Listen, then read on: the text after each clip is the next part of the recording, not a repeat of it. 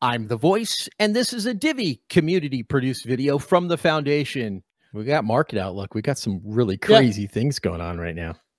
Let's talk about that. This has been 2 weeks since we've been doing this, since we did this last time.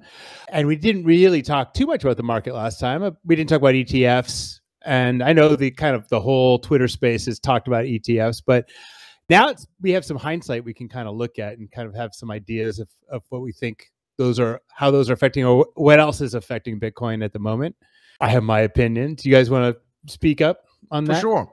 So something I've said since early March is that you have Bitcoin cycle that for now have always been something that we can really rely on. And what we see actually every time is that you have the bear market, Bitcoin goes down, and then once it starts to recover, it goes back to the all-time high.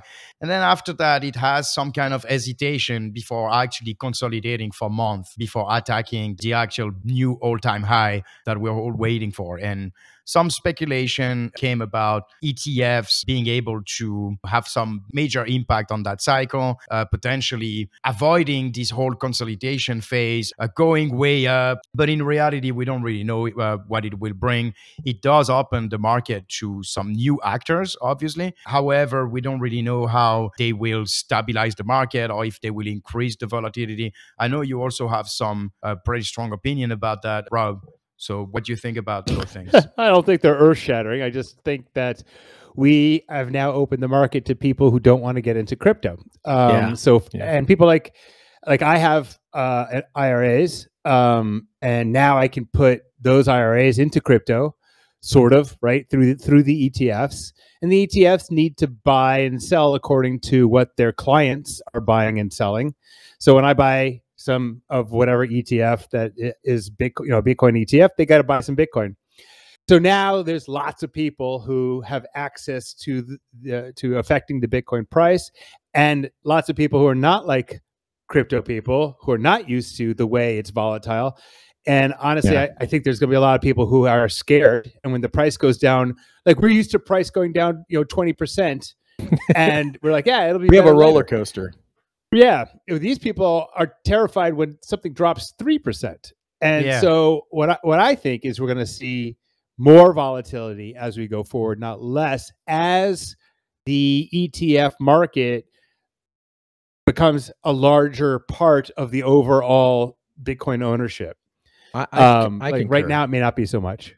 Yeah, I think that the ETFs will create more volatility. I think that's, well, again, everything we're stating is speculation. There are those who will state that it's going to bring stability, and I just cannot for the life of me see that happening, knowing how those markets work and knowing how the crypto value is still very emotional, right?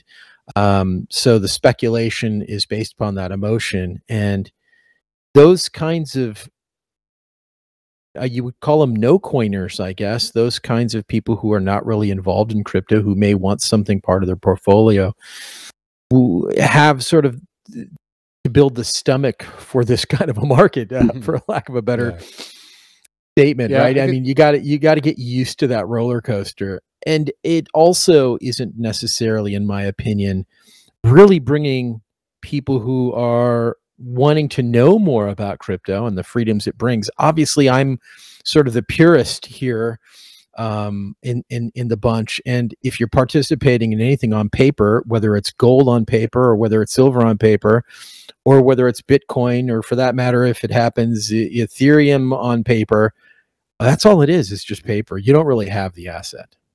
You don't even understand or respect the asset.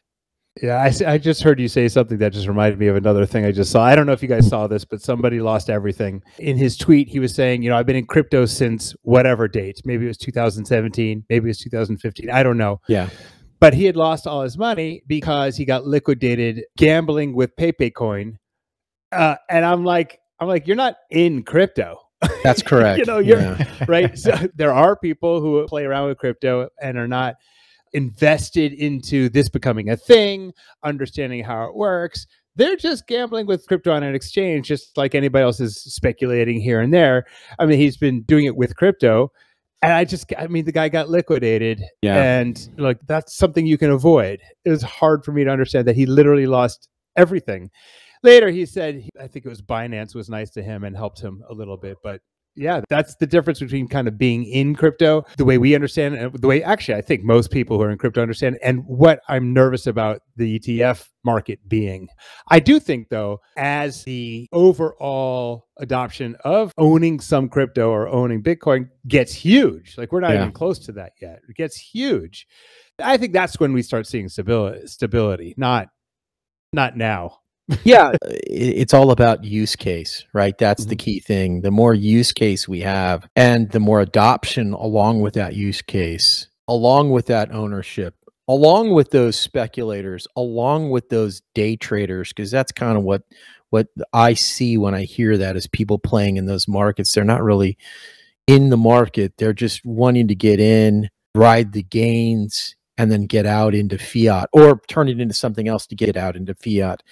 When we have more utility features and functions, along with all of those things, because those people are still part of crypto. We should still welcome them as part of crypto.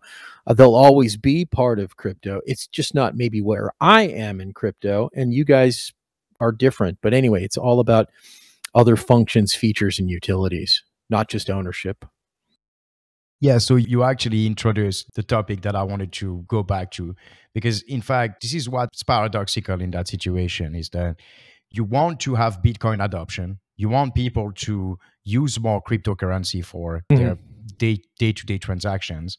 But in reality, most people will never go through the hurdle of managing a Bitcoin wallet and all that. And Bitcoin is all about sovereignty over your funds and over your transactions, the network as a whole. And these ETF are the opposite of that, right? Yeah. But in a way, exactly like the fiat on-ramp or off-ramp, it is something that is required for normal people to actually get in contact with Bitcoin. Yeah. In reality, as long as you have to see that now you're using a different technology and you're not just getting the benefits of being sovereign, it will be a difficult path for a lot of people to actually embrace crypto. They'll feel the risk. They will see it's not as easy as the other apps that they have. And so getting some intermediary steps like that, that's a path where every technology matters. It has to go through that. Tons of new ideas come, and most of them are garbage, right?